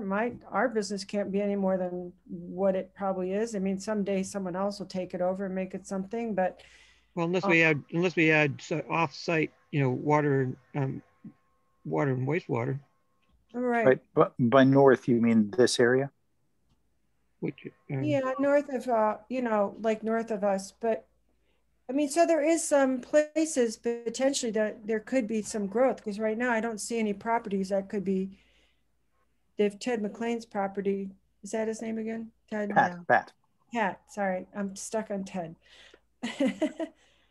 If he never and Olivia's property. You kind of understand what my question is. I'm a little concerned that we haven't expanded that enough to allow the growth that we're talking about with new businesses. Well, I mean, what are you thinking could happen there? At Olivia's property? No, right where our property is, because the fire station owns us this south of us. Yes. Thank you. I'm talking about, and across the street is Pat McLean. Got it that time, right? I know it. I know at one time, whoever owned that property, and I think he was still around. I'm not 100% sure. He was potentially interested in doing some kind of, you know, apartments. Yeah, I heard that. Some. You know, so I mean, there are people in Olivia. I mean, I sort of, you know, one of the reasons why I like this, I didn't like that. I felt the same way and thought these, you know, focus areas were too small. But at the same time, you know, if we can focus in those areas, then we don't get, you know, what we might call sprawl with businesses. I don't, you know. But making it easier for people to do home occupations or small, you know, put up a shop in the backyard to, you know, sell antiques out of or so, you know. So McLean's is north of that area that's dark, and then who owns, what is that? So you're saying there's this big piece of property here. 3 acres. Yeah. I don't know who owns that. Yeah, Pat McLean is this thing. Is that where the auto salvage sign is there? The auto salvage sign is over here. It's on the corner. It's on the corner. But I think that sign, I think that sign is for the land down the street, which I think so too. Yeah. We had an antique shop right at the beginning of Bald Hill Road, next to the town's property, and Uncle Bill's Antiques, yes, right.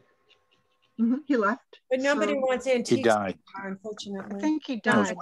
No, his wife died. Sorry, his wife died. He's still there, but he's getting older, so he kind of scaled back the business. Another example of understanding the scale of things and getting a grasp of the scale of communities. I just turned on the measurements on that one parcel. You can see it's 358 by 555 feet. A downtown block in Portland, Oregon is 200 by 200. And whose property is this? That's the auto salvage sign property. But who owns that? Bartholf and somebody. Oh, right, yeah. No, it's much smaller than that. Yeah, no. Really. Yeah, Petricola and Bartholf. Yeah. Does anyone know them? Like, do they have any idea? Do they have any plans to put in a mini mart? Yeah, I don't think so. No, it's very small. I've talked to them about it. It's I not very talked to them one small. time It's at a very town large. board meeting when they came, and I said, what does your That's- sign mean? And he said, well, we're trying to sell that parcel there. And I said, you actually own that? I didn't even know he owned it. And he said, oh, yes, we want to sell it. And oh, well, Isn't it kind of wet? no, No. it's not. I thought it was. So, Well, if it's so not, this is that's another example is Olivia's parcels. Yeah. That's 583 feet of street frontage. Yeah, could you show us Olivia's parcel like that? Yeah, And that's outline it? what I was just showing you. If you can. That's these ones here. Not the With- little one.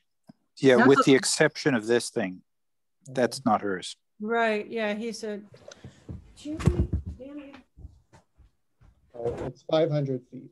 So if we look at what's 500 feet, what is there room for in 500 feet? And we look at, this is what we did in the previous meeting, downtown Dryden, from the clock tower to the library is 62 feet. So let's see, go all the way to the gas station, still not enough. Yeah, so from the clock tower to Sunoco in Dryden is Olivia's 2 parcels. We can look at another place. Right, but do we want a downtown Dryden? I'm just saying, I'm not saying you want a downtown He's having Dryden. a lot of problems with their own downtown, right? I'm saying Yeah. when you think about whether or not you have space, you have space. Here's Groton. Oh, I think that's very interesting, David, and it's a really good way to frame it. But going back to my concern before, that parcel that you outlined for us and that partnership owns it, one person, I'm just saying one person owns that. And if let's say they want to sell it or whatever, it's hard for someone to come in and open a business. There's just nothing else for sale or available in that Hamlet center. You know, that's why I'm proposing expanding it to the north a little bit. So maybe I'm not sure, we'd have to do a little bit more research on the houses that are there. You know, I know Why that isn't Benjamin's property for sale? What? Why isn't Benjamin's property for sale? It's never been for sale. I think it's a hazardous waste site, isn't it? no, it's got cleaned up. Oh, it did? Oh, good. Yeah. Thank you, Joe. But it's still full of crappy soil, right? Well, yeah, but it's in the middle of the hamlet too.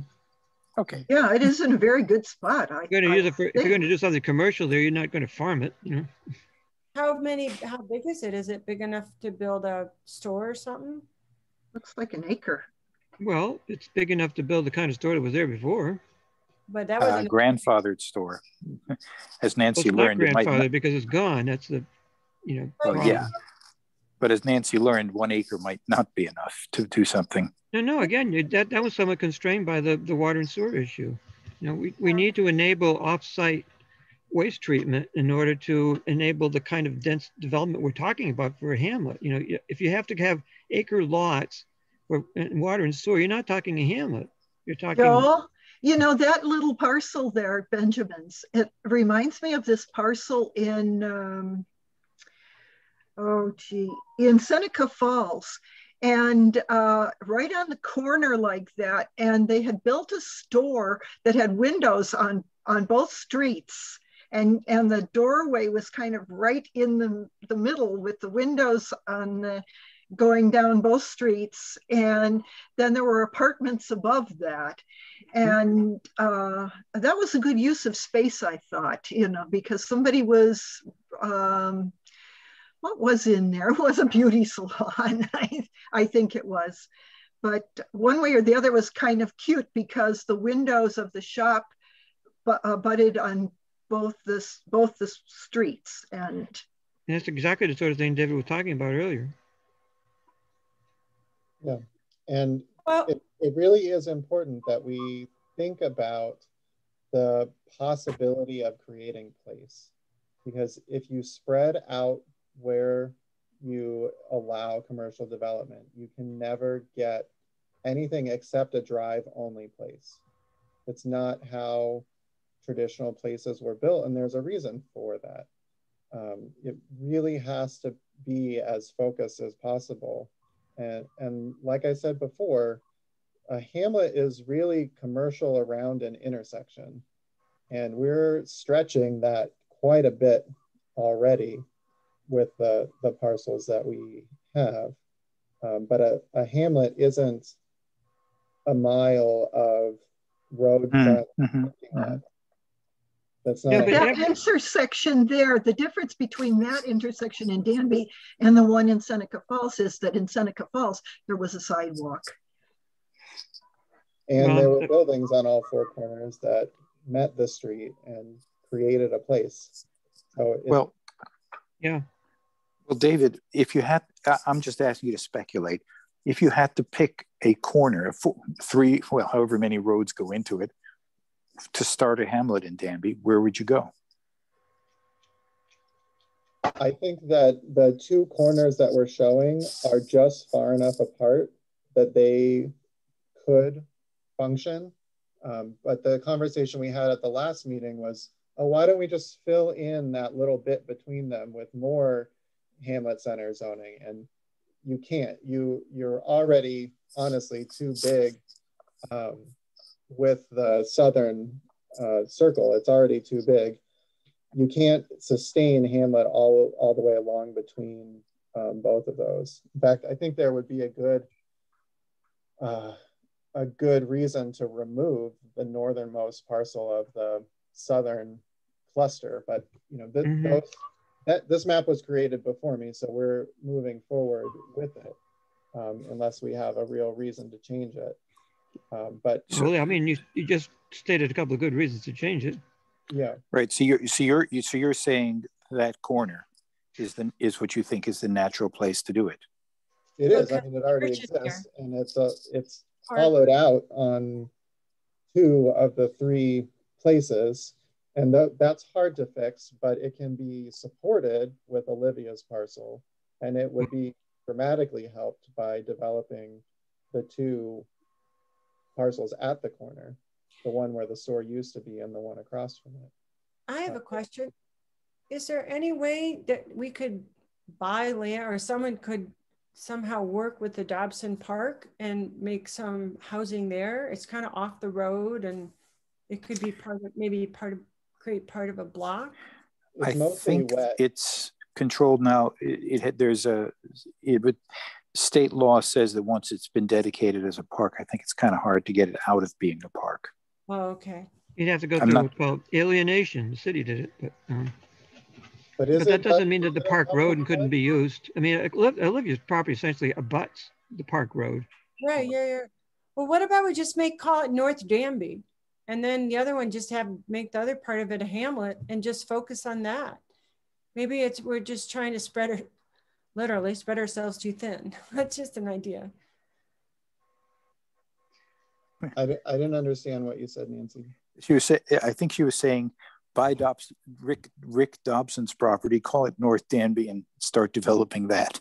No. That's not what I meant. I meant where our building is.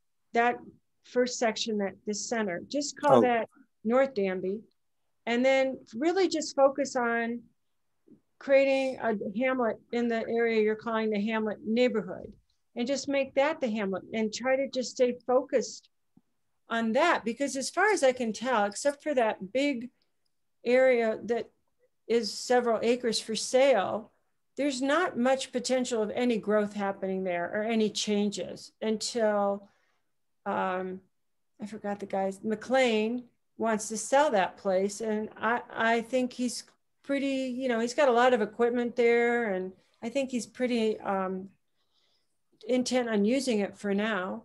So across the street from you? Yeah. So and then there's the fire station. So there's really not any potential there right now. So maybe we just say, okay, that's North Danby. We'll deal with that later.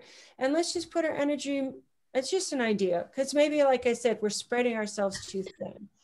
And put the Danby, where we are, like I said, on that corner, the Gunderman corner, and just make that North Danby, multi-use area or something. And then have one hamlet. It is a little confusing to say this is one kind of hamlet, that's another kind of hamlet. Maybe we should just do what you said and just try to focus on where the church is and that make that the hamlet. The town hall's there, the park's there. There's a lot of reasons. And Olivia's been dying to do a project there for years. So there's some synergy there, you know, good synergy that we could work with. Yeah, what I was concerned about is that I want to, I guess there's no good place to talk about it. I mean, we've got a conservation working group and we've got a Hamlet working group. What happens to the other kind of commercial? It's sort of a stepchild because it doesn't quite fit into our idea of what belongs in a hamlet. It probably doesn't fit in most people's idea of what belongs in a conservation zone either. How do we accommodate the car dealerships and the gas station and the the things that would take more space and be sort of out of scale of the Hamlet core. The thing that the kind of stuff that sprawls in any community of any size, they almost all have these what called miracle miles, just outside the developed core of these things where you got the sprawling thing along the highway with gas stations and fast food places and pardon me, Joel, but do we need to accommodate that sort of stuff? There's one just a few miles down the road from us. They do it very well. Yes. I mean, is there a legal requirement that we must accommodate them? No. Who exactly are you talking about, Ted? Elmira Road, Route 13. Yeah. I don't think we really need to worry about accommodating McDonald's and Lowe's, and we don't need them. We don't, and big car dealerships. I don't think McGuire's going to want to open something up here. And they own everything. All we have to worry about is a little. All we have to worry about is a little dealership turning into something more like Dobson's Place. Has been for the last 40 years or more. Well, I think that Dobson's Place got to where it is because the town wasn't, I'm not a real historian here, but I think the town was not willing to sort of stand up to him. Well, the town did stand up to him a couple of times, and it stand up to Bob Maycomber, who was south of him before and had it even more of a junkyard than Rick did. That's true, but I do observe that his pavilion became a house. Yeah. We didn't follow. I mean, I remember when that pavilion, it's called a pavilion for a reason. When it was approved, and it was supposed to be not what it turned into, and he insisted that it wasn't going to turn into what it did. But Joel, why is there no lanes and crags in West Danby? Where would you put them? I guess that's. Well, you said you're asking where should we put these places, and I'm wondering why they never popped up in West Danby to begin with. Why does the Hamlet here in Danby have these problems when they don't seem to have occurred in West Danby? That's a good question. I think they're just over the town border near West Danby, but I see that Catherine has her hand up. Yeah, and Pat too, I think. Pat, you want to go, Pat? Oh, you're muted. There you go. One of the things that I thought this whole operation was to look at is the zoning we can put up for the things that we want. In particular, if the argument is that nobody's selling right now, so we shouldn't zone it, then that's a bad argument, because that means when somebody comes up and wants to sell, there is no zoning that tells us how to do it. So the goal is to set zoning in advance for what should be in those places. And the goal is, again, we can look at what kind of businesses we want to allow and not allow. I don't see a reason to have a gas station here anymore. I don't think it would be at all viable for somebody to put one in. Cars will all be electric in another 20 years anyway. Right. Well, in that case, call it a charging station, but go ahead. Yeah. Catherine. That's basically what I was going to say too. I thought what were the basic thing of all of the planning, all of this planning group, everything is about conserving and planning for the future. So if we do set up zones, even if we have small areas that you might want to concentrate in the beginning, you want to protect the areas that are expanding so that they are still within, quote, a zone. No matter how we want to call it, it seems to me that the larger picture is what the planning group was all about in the first place, and the change of zoning. So if we focus on what we do want and how we want to protect it down the road, then it's not that we're looking at what kind of business we do or don't want. We're looking at where businesses can be. And I don't see any reason why we can't think about a little cluster housing here and there. And, as far as customers for things, Whitehawk has a number of houses right now and they can walk easily. I mean, there are people, and, let's focus on what we want down the road when we aren't even here anymore. Well, I hope you didn't misunderstand me. Sorry, I'm just going to cut in here. I don't mean not zone that area around Gunderman. That's not what I meant. Just don't call it a hamlet, because it's too confusing. It's not a hamlet. It's North Danby or some other a mixed use area or something. And then that other area that guys, I know I'm jumping into this whole thing late, but the other area down by the church and everything where Olivia is, called that the hamlet. Because otherwise you're confused. It's like, man, what hamlet is which here? And it's all spread out. And like David said, that doesn't really work, especially when you see what is it, like a mile? How far is it? Like a half a mile between one place to the other? It's pretty far. I'm not saying don't zone it or think in the future. I'm sorry if you thought that's what I was saying. I'm just saying don't call it a hamlet because it's just way too confusing and it's different. You could it's all the information you came together with and just rename it. That's all. Mm-hmm. That's all. Sorry if this is a tangential, but I'm thinking about something that Whitehawk was mentioned earlier. David, do you know that Whitehawk, I believe, has permission to open up some commercial establishments in their front yard, so to speak, along 96B? No, I haven't really dug into their PUD. I believe they do. I don't think so. I think they had the provision closer to their cluster. Yeah. No, they actually had some things. I think they have restaurants, bakery, tavern. Bakery. It was a bakery.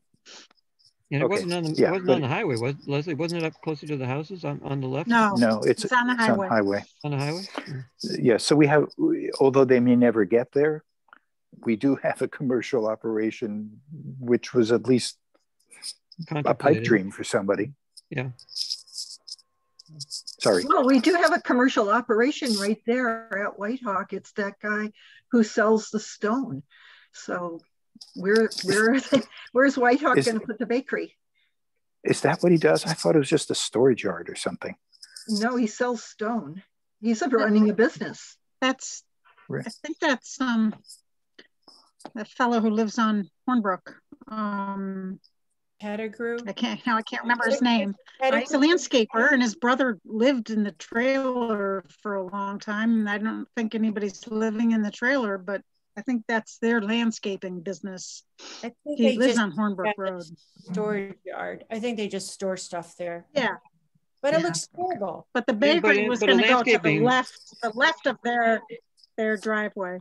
Landscaping business is an example of something that takes more space. It's not. I mean, we may never need another gas station, but how do we accommodate something like a landscaping business? I mean, that's probably not something you want in the Hamlet Core.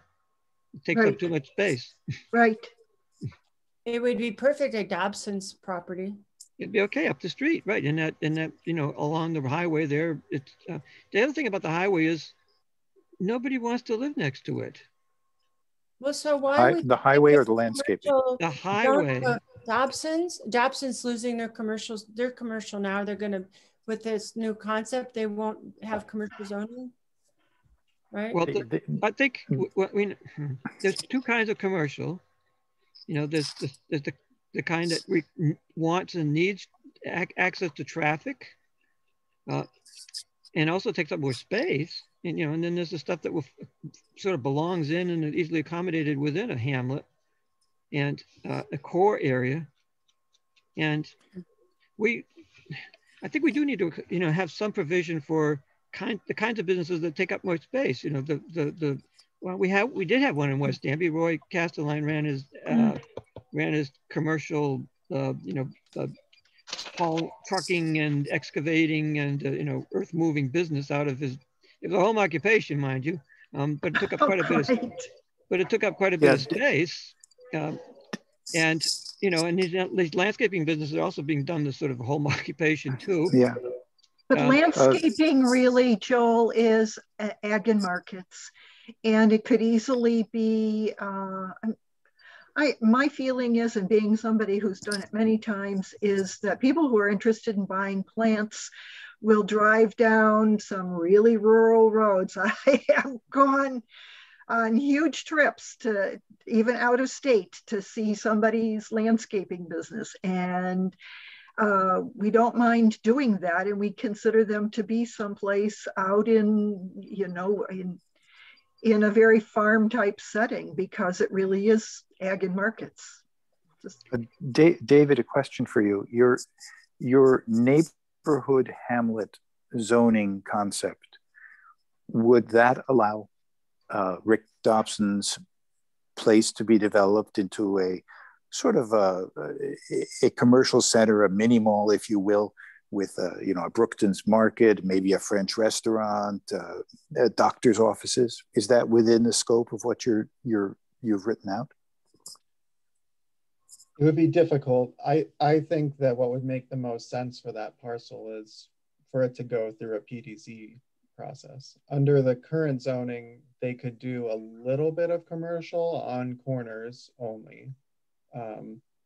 They would subdivide. I think what the Hamlet neighborhood zone prevents there is what I think would probably be their go-to move, which would be just to subdivide off 20 acres along the road and sell it to someone who wants a Dandy Mart. Yeah, or a Dollar General, or yeah.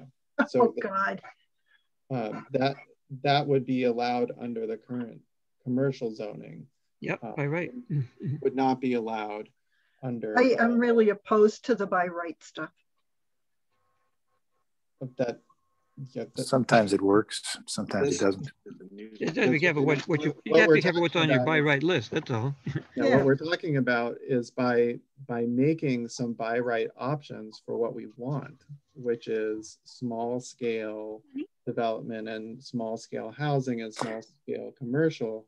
You'd be giving him options that would be more profitable than going with a Dandy Mart or a Dollar Tree or. But if I understood you correctly, earlier you said that even though a Dandy Mart or whatever it is not by right, it's merely a matter of checking off all the boxes to get past anything, any kind of site review, they could do it. Gas station's not an allowed use. Say again? Gas station is not an allowed use. Absolutely. Yeah, okay, forget the gas. I forgot they have gas pumps.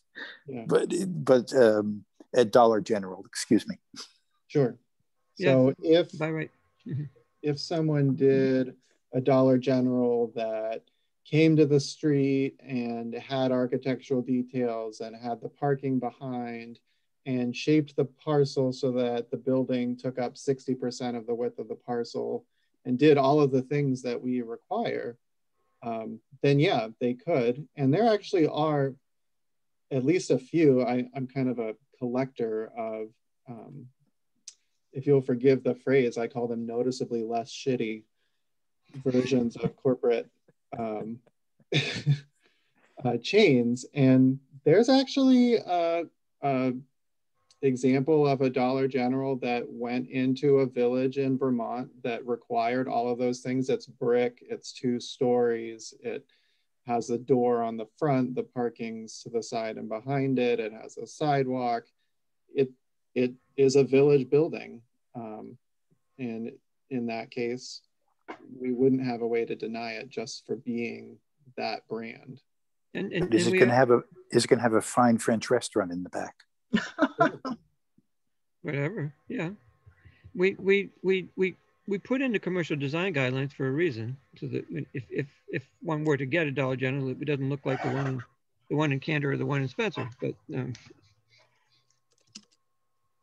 the one everywhere else, and ones except in everywhere Vermont. else, My yeah. battery is running low and only has 10 minutes. Are we going to continue Probably the not going to meeting go much then? longer than 10 minutes either. I think we're done. I don't think we're going in a direction that's getting us any further tonight. I think we need to get more feedback from people who actually live in and own land in the hamlet, and continue this conversation. The thing that's at the top of my plate right now is actually getting things nailed down for our consulting contracts, to look at the septic situation. And what is holding me up there is I need locations for the consultant to work with town highway department and dig some test pits to actually see the capacity of the soil. And I've got feelers out to a few people. The new person who's managing the Dobson property was not willing to participate because the estate isn't settled yet. So they didn't feel like they could participate at this time. What about Olivia? I'm talking to Olivia, I'm talking to Russ. I'm interested in other ideas. We talked about the parcel that the town owns off of Bald Hill. Yeah. How about the church? That's a How about possibility. Does White Hawk already have a sample? What's that? Does White Hawk already have a sample? I don't know.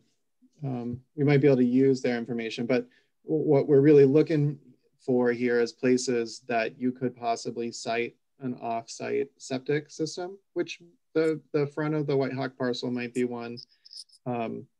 There had been talk in a few meetings about, should we approach the Danby Community Association about the park and seeing if the park would be willing to host a septic for other parcels. How about the how large a septic area are you thinking?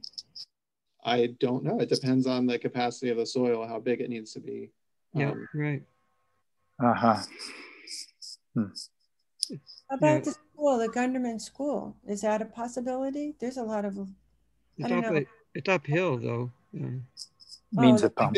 I think this Gunderman School is a possibility for it to happen on that parcel if the school district decided that they didn't want it anymore.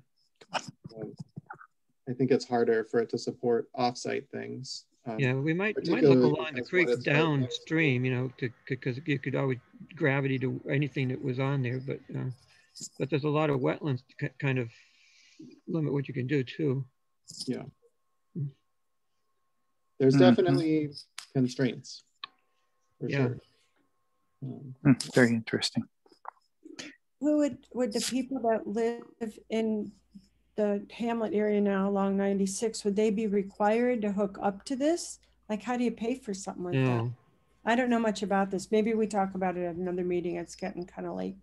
Yeah, I think we'll have to talk about it at another meeting, but I think that's actually one of the barriers is it's a lot easier when everyone has a bad septic system and they need to hook into it.